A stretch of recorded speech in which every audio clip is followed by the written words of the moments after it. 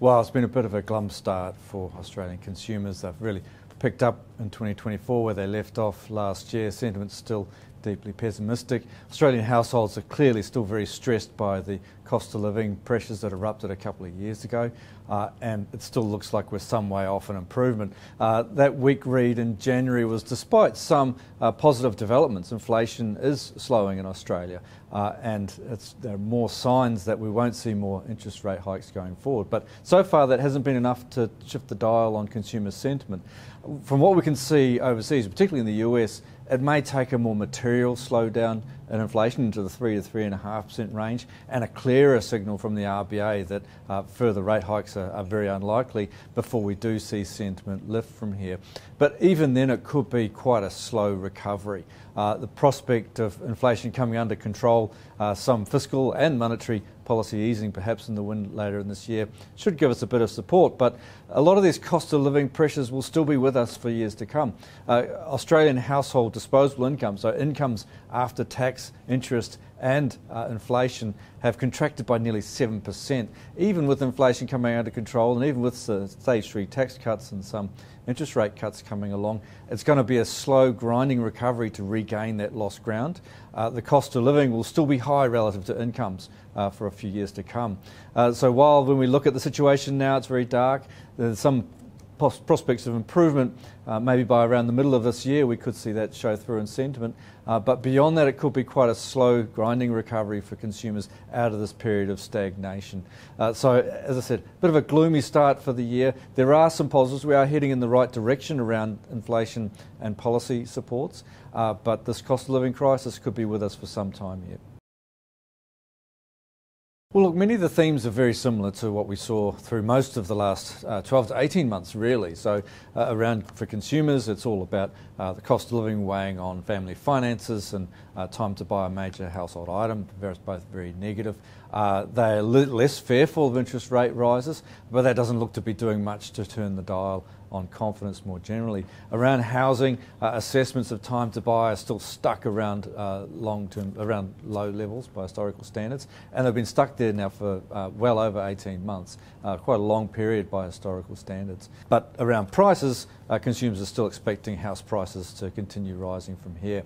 So it is a very similar set of themes to what we saw through most of last year.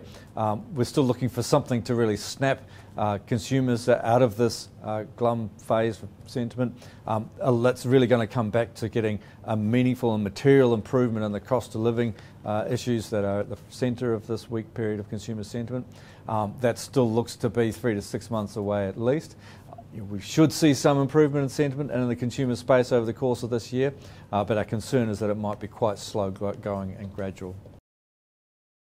Consumer sentiment's largely unchanged since our last report, still very weak. But what has changed is the wider backdrop around consumer spending. The last 3 months we've seen significantly weaker updates around the national accounts picture on consumer spending. That now looks to be showing spending down over the 12 months to September in per capita terms significantly. And our Westpac card tracker has also shown this weakness extending into the December quarter and into early January. Now with that weakness becoming more apparent, the RBA will be more wary about what further tightening may do to an already weak consumer. It's desirable in the sense that it's going to help bring inflation back under control, and from the RBA's point of view inflation still is the #1 priority, but that weaker picture around spending is telling us that further rate rises are probably not necessary as long as we're still tracking quite well with inflation. So look, this is still a very challenging environment for Australian consumers. Very clearly sentiment is under pressure, there's a lot of stress on household incomes, and the cost of living issues are still front and centre. We are moving in the right direction here. As inflation comes under control and as the need for further interest rate tightening diminishes and eventually we start to see some policy easing come through, that'll lift sentiment eventually.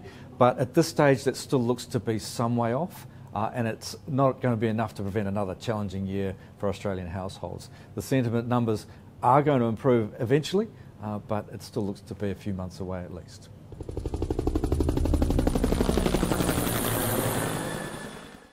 The content of this recording is informational and of general nature only and is not intended to constitute a research report or reflect any recommendation or financial advice. It has been prepared without taking into account your objectives, financial situation or needs, and investment decisions should not be based on it. You should obtain your own independent advice before proceeding with any investment decision. Whilst every effort has been taken to ensure that the contents are correct and any opinions, forecasts, conclusions are reasonably held based on information at the date of recording, Westpac does not make any representation or warranty as to the accuracy or completeness of the statements or information contained in this recording, and any liability therefore is expressly disclaimed to the extent permitted by law. None of the material included in this recording should be copied, published or reproduced in whole or in part without the prior written permission of Westpac.